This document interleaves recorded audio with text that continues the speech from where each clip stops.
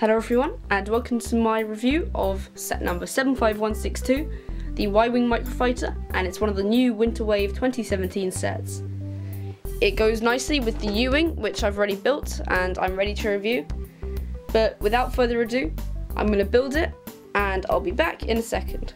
So, getting into the main part of the review, we're going to start off with noting that it is set number 75162, ages 6 to 12, it comes with 90 pieces, and it sells for £9 in the UK or $10 in the US. However, you can get pretty good discounts on this set.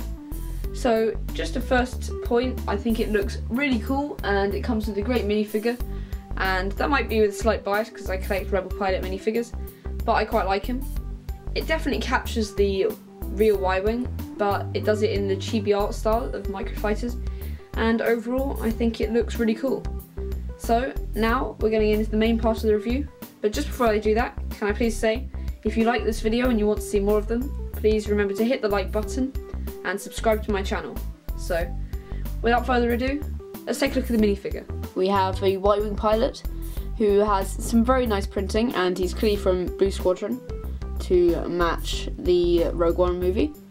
He has a very nice helmet which has Rebel Alliance printings on the top. You can have the Marek family thing from, the Force Unleashed family crest, which is very nice, and I like how they have the badge.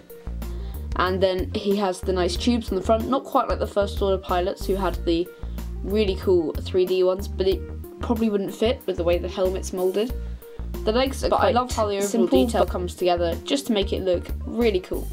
And now taking a look at the back, you can see it's obviously quite plain, and he just has the classic flight vest, which you get on all of these guys, and it's in the nice light blue colour. The back of the helmet is also very nice with the red stripes, and if we just put him sideways, you can see that the printing here is really cool. And the side of the thing. His face has the new, better outlined goggles, and it doesn't have the same as the U-Wing where it has the real 3D one, but I still quite like it. He has the chin strap, and in this expression he's smiling, whilst in the other one he looks absolutely terrified, and I really like that. So a great minifigure. And now taking a look at the set itself. So like I said, I unfortunately don't have the full-size Y-Wing yet, but hopefully I can get that soon and maybe do a comparison. This is a really cool set, I think. It isn't 100% accurate to the actual Y-Wing, and it reminds me of the Arc 170 in the style that it's done. They're not meant to be accurate, they're meant to be in that chibi art style, which makes them look really cute and fit on shelves nicely. And you can see it's quite stubby at the back, but I think that fits it quite well. And you have the bombing system here, and they still managed to fit in all of that greebling detail, even though it's quite a small set. The one thing I would have liked to have been changed was these white parts here for the engines would probably have looked better in grey, and this section doesn't quite look hollow enough, but obviously there's constraints with the parts they can use.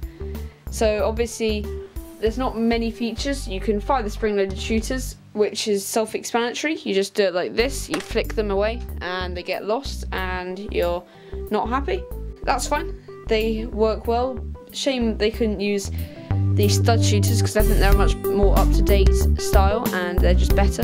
And then you can see you can put the pilot in quite nicely, and he looks pretty cool in there, sitting behind a windshield, which actually captures it quite well, especially when he's sitting in it. You also have these guns at the front, which are quite similar to the ones on the actual full-size set, but I think they look fine, and the overall build is quite fun, and they're a great thing to get for presents for people because they're not too expensive, they're really fun, and they look pretty cool on shelves. That's it for the actual sets, and I'm going to go into some final thoughts, but I've said most of what I want to say, so let's just do that. So for this wave of Microfighters, I only decided to get these two because I don't think the other two really appeal too much, and these two look excellent, especially with the great minifigures as an added extra.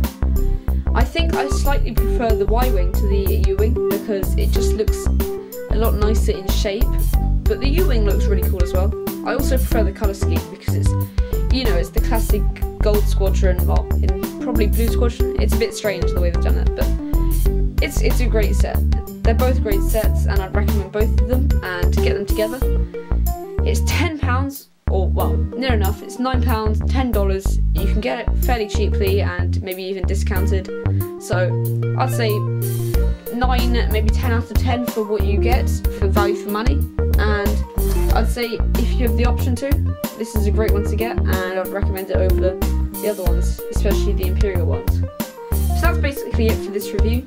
I'd like to say thank you for watching, and I'd like to encourage you to go and check out my live stream, which is on later tonight, which will be me continuing to build the Lego Phantom set, which you may have seen from last night. And if you want me to keep on doing daily uploads, please leave a like on the video and subscribe to let me know. But that's enough for this video, so I'll see you all tomorrow. Thank you for watching, and goodbye.